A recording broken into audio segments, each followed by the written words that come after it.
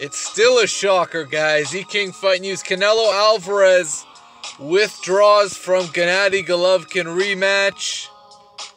May 5th, Cinco de Mayo, will no longer involve Canelo Alvarez. And apparently, Team Golden Boy, they had to hold a press conference today where this announcement was made official. You know, shout out to Dante's Boxing Nation. He was one of the first to hear this news that the fight could be off. I mean, there were signs, very, very obvious signs that, you know, Canelo might not be able to make this fight happen. Especially when the hearing date was pushed back to April 18th. MGM or T-Mobile, you know, willing to give full refunds was not a good look. I mean, what else could have gone wrong for Canelo Triple G? And here is Canelo Alvarez.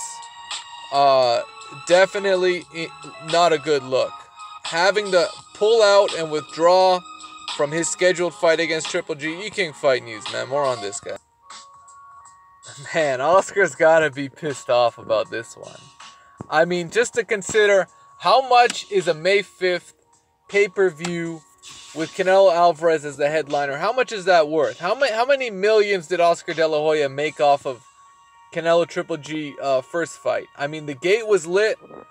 The fight was lit.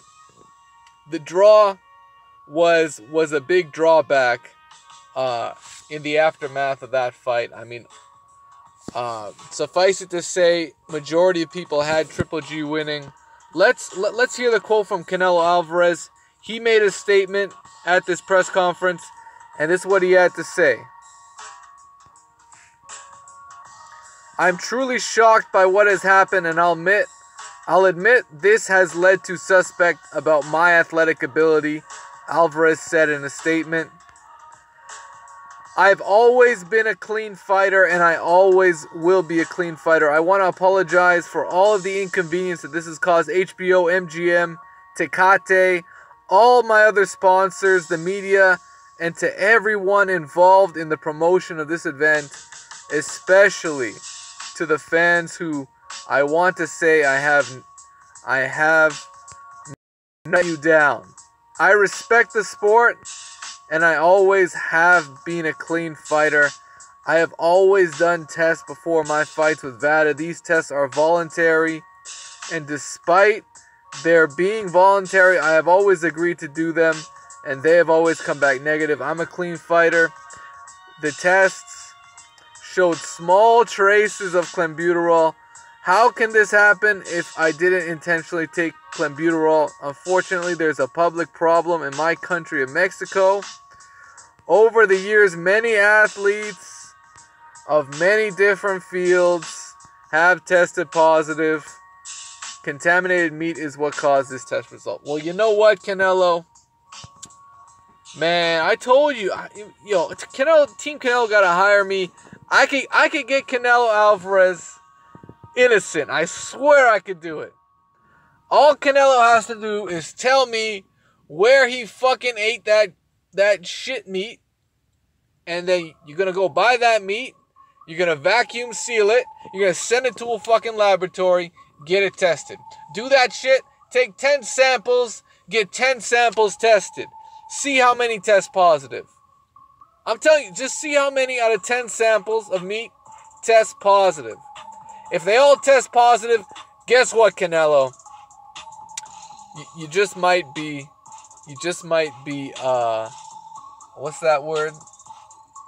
Exonerated. You know, who knows? But anyways, that's what I would have done if I was Canelo. But Canelo's pulling out, man. He's pulling out of the fight. Wow, he withdrew. Canelo Alvarez withdraws. Oscar De La Hoya must be pissed out of his mind. I mean, I can't imagine how much money just got flushed down the toilet over this shit. I mean, you know what? Billy Joe Saunders needs to step up, guys.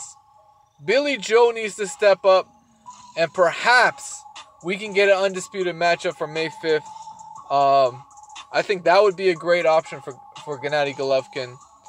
I mean, I don't want to see a fucking Spike O'Sullivan, guys. I do not want to see Spike O'Sullivan. Or Gilberto Ramirez, that's another great fight. All those Canelo fans out there, let me know what you guys think about Canelo having to pull out. Not only that, but his reaction, obviously, he still maintains he's a clean fighter. Let me know what you guys think. Canelo pulling out. What should Triple G do in this situation? E-King Fight News, guys. Oh, snap. E-King Fight.